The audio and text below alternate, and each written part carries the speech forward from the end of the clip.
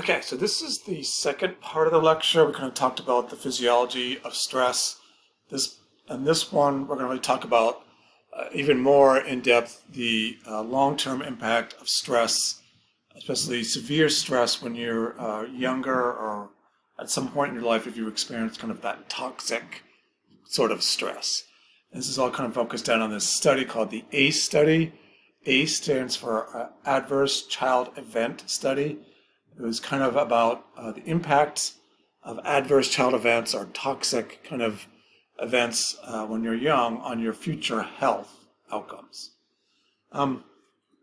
Personally, I never knew about the ACE study until I started teaching, but I did know when I was practicing, it didn't take me long as practicing OT to kind of notice this kind of bizarre trend with my patients. They kept telling me these stories about these horrific things that had happened to them. And I thought it was just kind of a coincidence at first, and I was like, what is it about me or this situation that I keep getting these horrific stories from these patients about being abused as children, members of their family getting murdered, losing somebody to a war, physically, emotionally abusive relationships. It just seemed to go hand in hand with the sickness that I was seeing. And the sickness that I was seeing was not mental health necessarily, it was physical health. Somebody that had a stroke, somebody that had fallen and broken their hip, somebody that had heart attacks. They too had the horrific stories about their childhood, and I thought, this is just kind of weird. I never really saw the connection. Some of the stories we've kind of talked about in cases, that you can see what I'm talking about. We talked about Stacy with functional. She has the diabetes, and she had the amputations. Her childhood was just awful. Father died young, and then she was abused by her stepfather, sexually abused. Arnold, he was abandoned by he was Native American, he was abandoned by his Native parents, and he was raised by adoptive parents, so he had that trauma lead to alcohol abuse, spinal cord injury. And then Joe, we just talked about Joe last week. He's the guy that had the morbid obesity that was kind of literally eating himself to death. And there was kind of a clue as to with him as well when he said that there was he had childhood, he was sexually abused as a child. So again, what does it have to do with him, overeating and all these health problems? I just knew there was a connection, couldn't really see the connection. It was just kind of a bizarre thing that I didn't really connect the dots until I heard about this study that was done, this famous study. And I kind of addressed these questions about trauma. Do people just kind of get over early trauma, or does it kind of linger through their whole life? Why do some people continue poor health habits even when they know it's detrimental to their health? Like Joe and other people, why do they keep smoking and drinking and eating so excessively when they know it's destroying their health? Why can they not stop that habit that seems to be such an awful habit to their health? Why is it so hard for them to stop versus other people? Is there a relationship between early trauma and later health? Is there a relationship between early trauma and poor health habits? So this is what this study was kind of trying to tackle. It originally was kind of thinking about average people at a job. They have all these wellness programs on the job. You've probably experienced some of them, and they're trying to get you to eat better, exercise more, stop smoking, stop drinking so much. And they're trying to figure out why it wasn't working, why some people would just not seem to stop these awful habits. So they did this, came up with this study around ACE scores. Again, ACEs are adverse childhood events. Tackling this hypothesis, what if anything is the relationship between adverse childhood events, health risk behaviors, and adult diseases in the following categories. Child abuse, household dysfunction, all these broad things around household dysfunction, violence, substances, imprisonment, mental illness, even if you're a single parent, neglect, physical, emotional neglect. So the study participants were actually quite affluent, middle class. Most of them were white. These were not people from lower socioeconomic categories in terms of poverty and that sort of thing. 80% white, mostly middle class, half female, half male, relatively young, mean age was 57. two different waves where they had 8 categories of abuse studied. In the second wave, they had 10 categories of abuse. Neglect was added. In the end, which is the number of participants in the study, was over 17,000 people. And if you don't know from research, and you will know when you get into research, the power of a study is driven mostly by the number of people that can participate in a study. A few hundred, less than 100, is not nearly as powerful if you have a study that's like over 1,000. To have 17,000 people in a study, control groups and all that, makes it extremely powerful, extremely truthful, and insightful as a study. What they found were these categories of ACE. I think you've taken the survey to get what I'm talking about. If you have an ACE, you've had one childhood event, maybe in trauma, divorce, whatever it is, and as you do the survey, you total up how many adverse child events that you had, how many ACE scores, how many child events you had. A third of the people that took this study, of these 17,000, had 0, just a third. So like 2/3 had 1 or more. 1 in 6 had 4 or more ACE scores. 1 in 9 had 5 or more.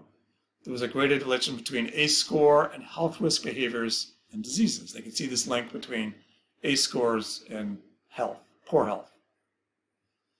Those with 4 or more categories compared to those with none, they found a 4 to 12 increase in alcoholism, drug abuse, depression, suicide, 2 to 4-fold increase in smoking, poor health, multiple sex partners, sexual transmitted diseases, 1.4 to 1.6-fold increase in inactivity and obesity. There's Joe, remember him. Number of categories directly related to heart disease, cancer, chronic lung disease, even bone fractures. So like I was seeing people that have broken their wrist and stuff, like a middle-aged person, and they fall and break their wrist, and they start telling me these horrific stories. It's like, what the heck? Well, what does breaking your wrist have to do with being abused as a child? But you can see here that there's a connection. Liver disease, all these different categories. Results, they found a connection between high ACE scores and psychiatric disorders, for sure. You'll see this at a mental health institute if you work there. You'll see this right off the bat.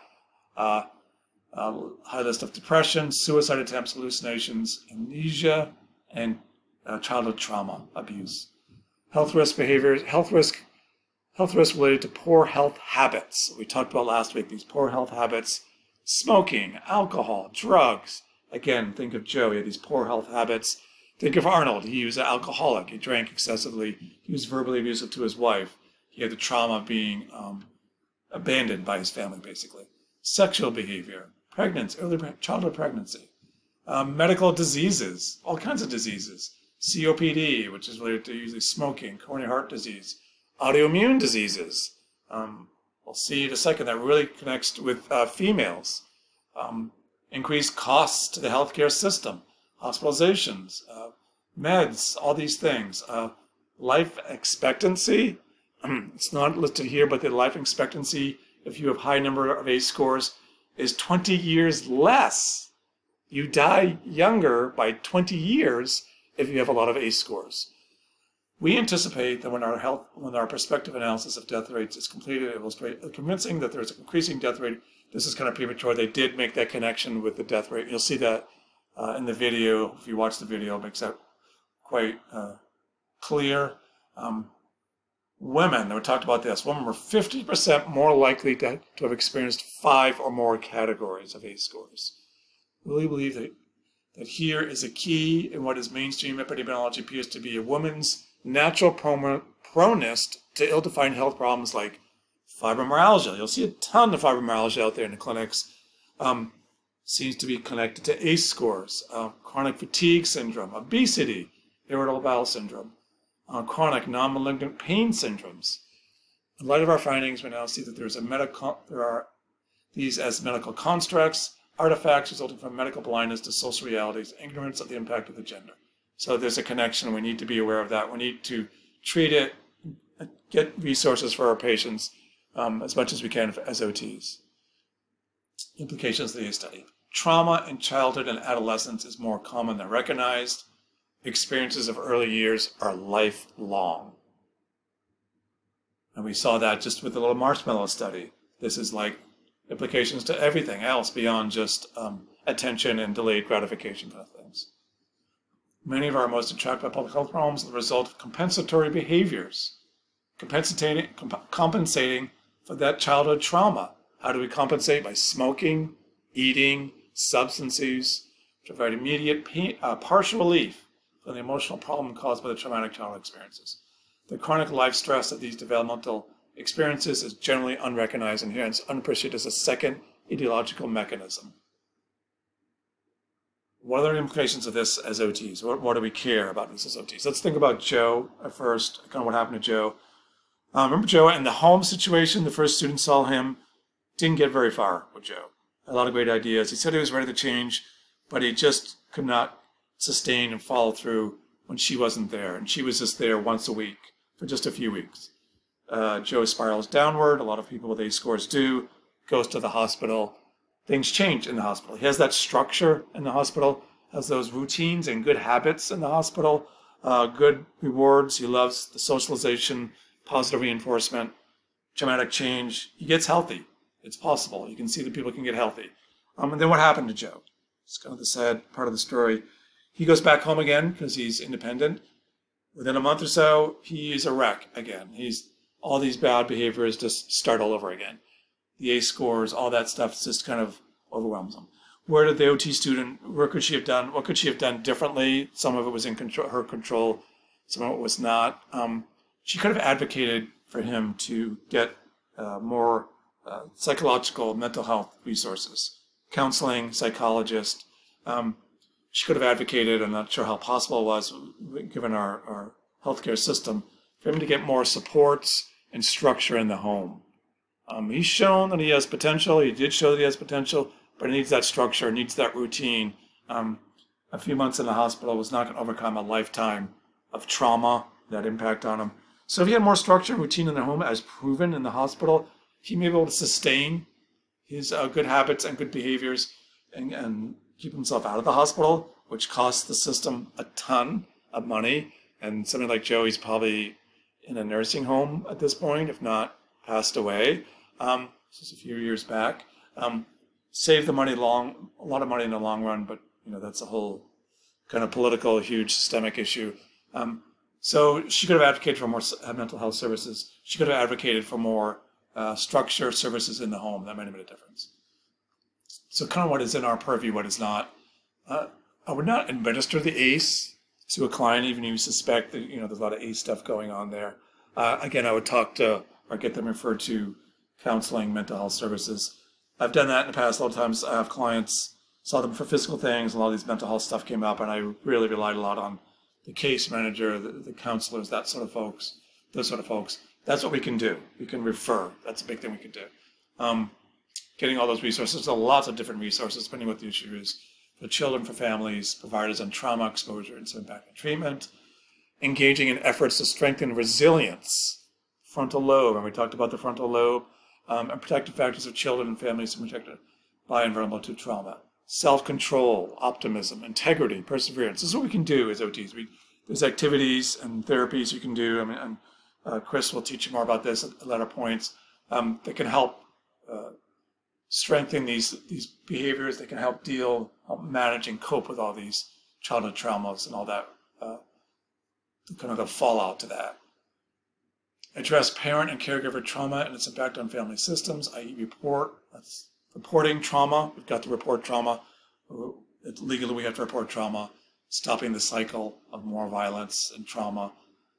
Emphasizing family-centered, because it is a family issue. It's not just the child in isolation. They go back to that family. Emphasize continuity of care, collaboration across systems, communicating with everybody, not just the MD, but the psychologist and all that.